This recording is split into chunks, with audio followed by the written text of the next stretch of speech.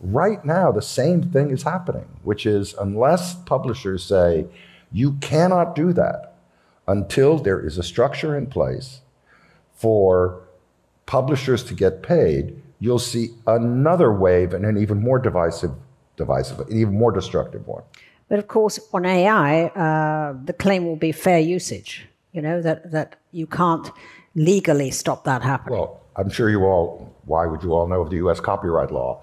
But there is part of it which is called fair use, transformative, and the basis of what must happen is fair use has to be redefined. Mm-hmm. You can't have fair use when there is an unfair machine that knows no bounds. Mm-hmm. So how are you going to stop that? What are you going to do about it?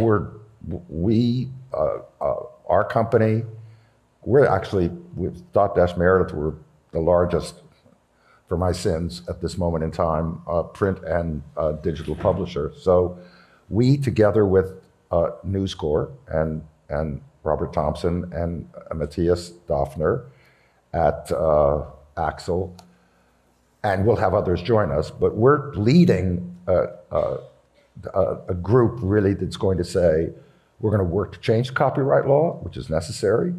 We're going to work to say to publishers, you cannot take our material or we will litigate.